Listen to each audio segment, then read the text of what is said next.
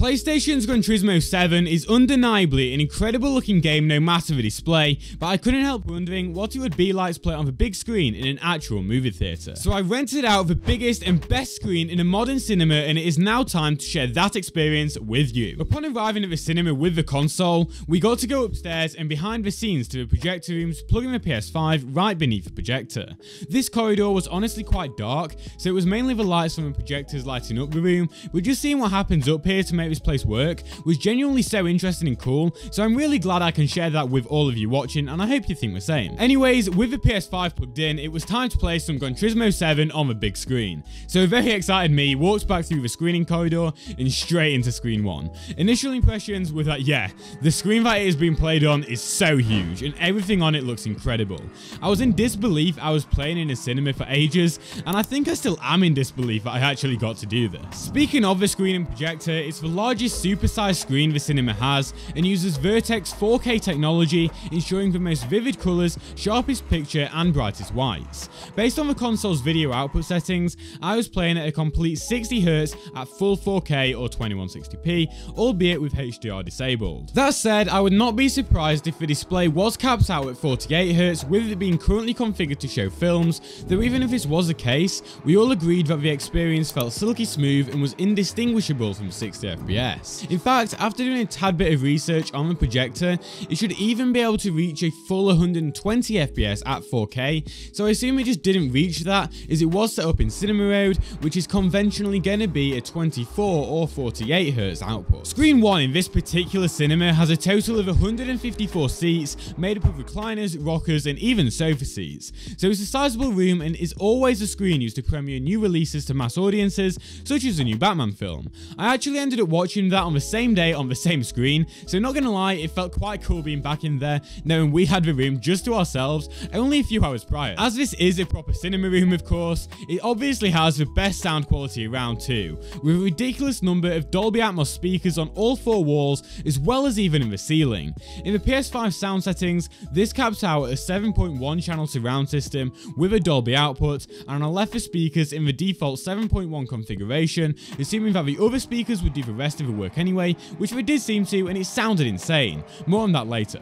Oh, and on the topic of PS5 settings, I have some great videos on what you need to change right now, so watch those after this one. Going back to Gran Turismo 7, just look at this. It's hard to demonstrate the true experience on a video, but being here in person and playing GT7 on this screen was truly just so amazing, like I'm speechless. What you are seeing now though is actually my older brother playing whilst I film, so you can blame any crashing on him in the comments. Please do that. We were doing this the day straight after GT7 release 2, so I hadn't unlocked all the tracks or got any ridiculously fast cars yet, but that didn't matter too much as the tracks we did have access to still looked great on the big screen.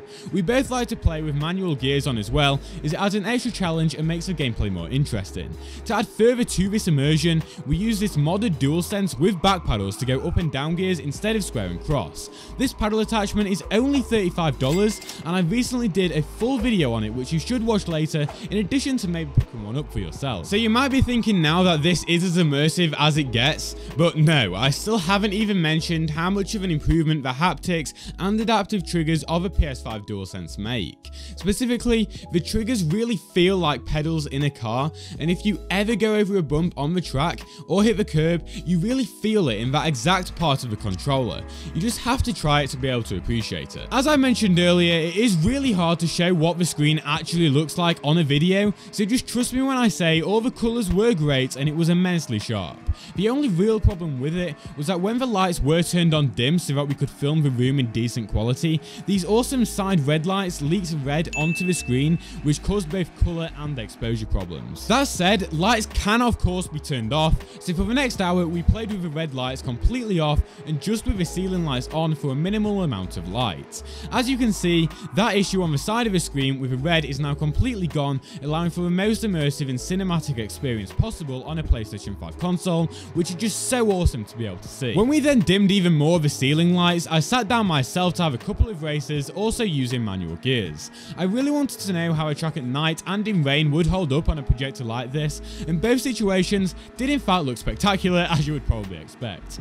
Oh, and another cool little thing is that you could see the projector coming through the window with the gameplay shining backwards on it. I just thought thought that was kind of cool when I noticed it. As we were yet to unlock anything overtly fancy in the game, I put myself into one of the first few races in the main campaign with a Mini Cooper, starting towards the back. Just watching some of this race, if I play the audio as well, you should be able to get an idea for how great the sound quality was here. Know that all this audio is being picked up by just a built-in mic on my camera too, so it's not even going to sound anywhere near as good as it should.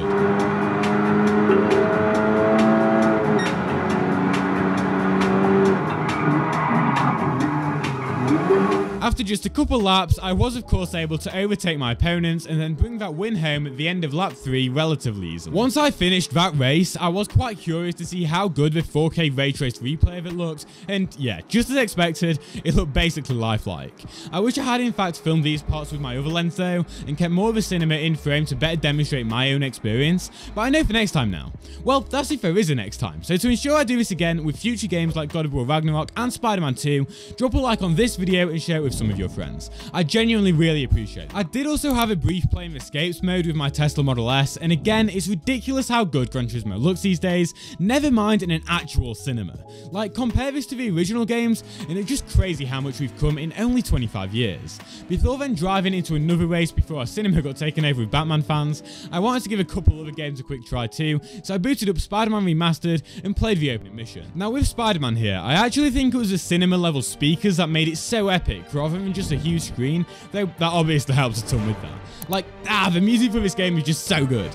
I did give both Miles Morales and Horizon Forbidden West a quick go as well, just to see how they looked, and I do think it would be awesome to start doing a let's play of the opening 2 hours of PlayStation exclusives in an actual cinema. So let me know in the comments if you want to see me do that with future releases or not. Back to Gran Turismo, I just had one last race on this nice Italian track in daylight, and in a pretty fast Porsche, which you get as a pre-order bonus. Again, this track looked especially nice in the cinema, thanks to the mountains you can see in the distance. Though, to be honest, that clearly distracted me as I ended up spinning off and rage quitting. Though we did have to leave anyway to make room for the first Batman showing of the day, so that was it, and the PS5 had to be turned off. Overall then, getting to play Gran Turismo in the cinema and just PlayStation in general is without a doubt one of the greatest gaming experiences I've ever had. So thank you so much to Savoy Cinemas for allowing me to do this and film in there too. If you do want me to do this again with future games, but instead focusing on the Let's Play style aspect in the cinema, then like the video and share it around so it can get more attention. Just to summarise, the sound quality was through the roof and the visuals of the big screen were unbelievable, with my only criticism being that projectors are just unable to display true blacks like OLED screens can. So if you want the best experience of GT7 possible at home without needing to hire out a cinema like I have here, I would therefore recommend something like the LG C1, which I'll leave links to in the description. I'd also encourage you to check out that $35 back paddle attachment I mentioned earlier on for switching gears in Gran Turismo, or just for extra inputs in other games. You can do so by watching the video on screen now. Oh, and if you do watch that, you're going to be entered into a giveaway for it as well, so what are you waiting for? Watch it now.